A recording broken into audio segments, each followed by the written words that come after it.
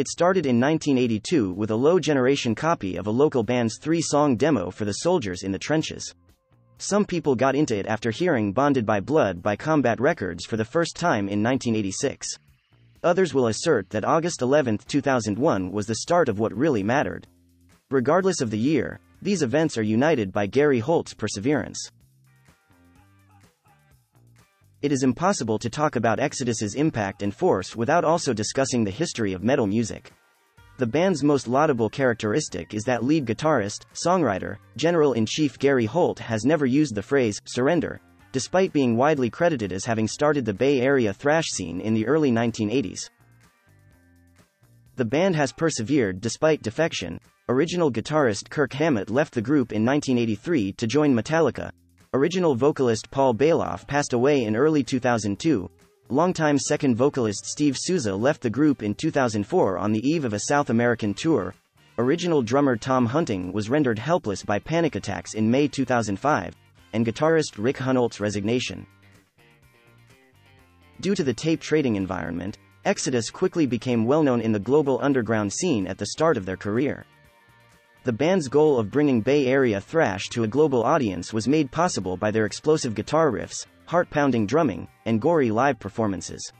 The band's lineup in 1983 included bassist Rob McKillop and guitarist Rick Hunoldt, and it had influenced bands like Metallica, Testament, Death Angel, and Violence. A massive tour with Slayer and Venom helped make Exodus a household name when their debut, the timeless, essential, indisputable thrash classic Bonded by Blood, was released in 1985 through Torrid Records, and later reissued in 1986 on Combat Records. Due to interpersonal and musical differences, lead vocalist Paul Bailoff left the band just before Pleasures of the Flesh, their 1987 album for Combat Records, was recorded. Steve Zetro Souza, formerly of Legacy, took over as the band's lead singer. Combat's Fabulous Disaster in 1989, which was the result of that line inventiveness, earned the group a major label deal with Capitol Records. Exodus steadily toured in support of 1990's impact is imminent in 1992's Force of Habit with Pantera, Suicidal Tendencies, Anthrax, Mo Reed, Black Sabbath, Metallica, and Megadeth. However, the grunge movement's commercial infiltration of the music industry changed the musical landscape and signaled the end of the careers of most of the scene's metal bands, including Exodus. In 1997, the band briefly reunited with founding singer Bailoff for long enough for the group to hire bassist Jack Gibson, embark on a North American and European tour, and record Another Lesson in Violence, their second live album. On August 11, 2001, the future of Exodus came together in an unanticipated way. Along with the Souza-led Legacy, Heathen, Forbidden Evil, Anthrax, Death Angel, and Violence, Holt, Hunting, Bailoff, Hunoldt, and Gibson were invited to take part in the grandly billed Thrash of the Titans benefit concert for Testament singer Chuck Billy, who was battling cancer and receiving chemotherapy. Thrash of the Titans, which was initially intended by many of the hired players as a one-off performance, was the catalyst for the comeback of numerous Bay Area thrash bands who had practically disappeared from the scene. After the event, Exodus resumed producing music, but the attempt to reform was put on hold when Bailoff unexpectedly passed away from a stroke on February 2, 2002. After starting to look for a replacement, Souza ended up picking up the microphone once more to assist in the recording of Exodus' brutal comeback album, Tempo of the Damned, in 2004. The universal euphoria created by Tempo of the Damned, which was produced, engineered, mixed, and mastered by Andy Sneap, who ever worked with Megadeth, Arch Enemy, and Creator, with artwork by Jowita Kaminska, suggested an energizing new start for Exodus. However, the departure of Souza, Hunoldt, and Hunting within a year stripped the band of 3 classic members, and the future looked bleak.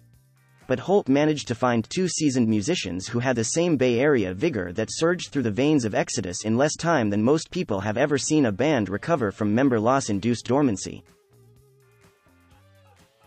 Holt installed one of the most accomplished metal drummers in the world, Paul Bostaph, formerly of Slayer, Forbidden, and Testament on the drum throne. Holt chose godly heathen guitarist Lee Altus, who admittedly had to wait 20 years for the band to extend an invitation, to continue where Hunoldt had left off. A risky decision was made to replace Souza by hiring guitar tech turned lead vocalist Rob Dukes, who had the hatred and virulent venom necessary to credibly spout Holt's deadly lyrics.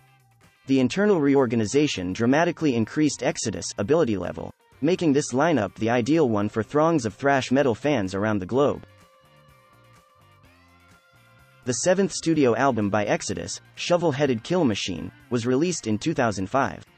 It was produced by Gary Holt, mixed and mastered by Andy Sneap, and it was armed with the necessary maniacal passion, pain, and conviction to battle adversity.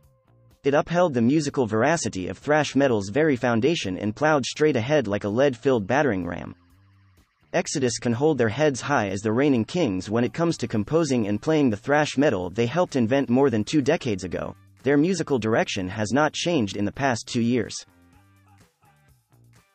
Producer Andy Sneap was brought to the United States from England in the summer of 2007 to rejoin Exodus at Sharkbite Studios in Oakland, California, and record what will undoubtedly be a career and genre-defining album. The Atrocity Exhibition. Exhibit A is the master of puppets for the modern era's thrash scene, a visceral auditory realization of collective consciousness that will make the hairs on the back of your neck stand on end with intimate recognition of its omnipotence. It has artwork by Seth Soren Anton, who ever worked with Vader, Decapitated, and Belphegor, and raises the bar for all other thrash metal albums to be released this upcoming year. There is only one word that can adequately describe the album's entire number of heart-pounding, eyebrow-raising, raise your fist in the air, rip-tide bass lines, and double bass flurries, thugged about it.